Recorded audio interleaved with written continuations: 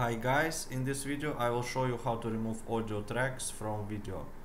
And let's say we have this file test.move. If you can here I have some sounds here, and let's try to remove it. So there is tool which is called avconv in Debian or Ubuntu. You can install it by using this command sudo apt-get install libav-tools. And also there is similar tool which is called ffmpeg, which does exactly the same thing. So now let's remove the sound.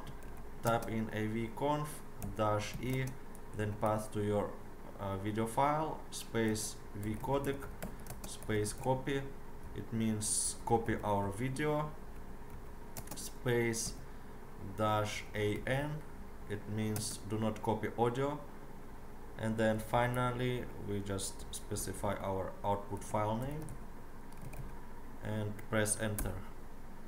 Now we are ready to check our new file. Let's open it with VLC again, and now you can see if I try to increase the volume, nothing happens. It means that we removed our audio successfully. So let's repeat again. What you need to type: avconv and then path to your video file, then vcodec copy means copy your video, and then an means do not copy audio, and finally is path to your output file. So that's it, and thanks for watching.